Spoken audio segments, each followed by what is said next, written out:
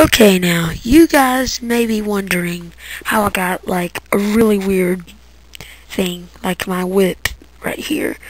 So, here's a little tutorial on how to do it. Go to your Internet Explorer. Since I have Firefox, I have to do this.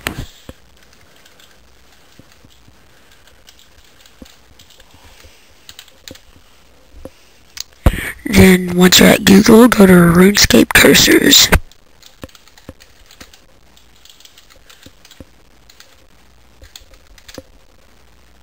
And hit your first one right here.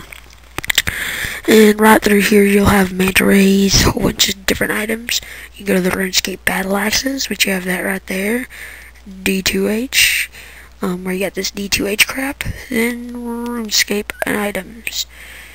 And just to show, I will do this with a D chain. I'll do this with a D alley.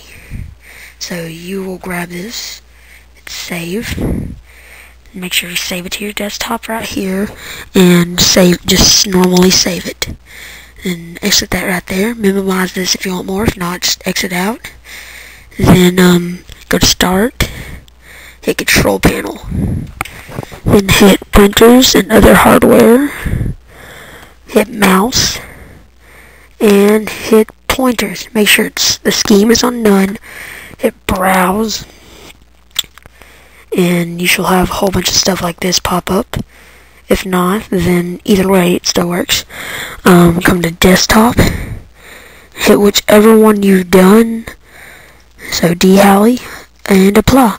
So there we go, we have your new cursor. Thanks for watching one of T-Mac's tutorials. Over and out.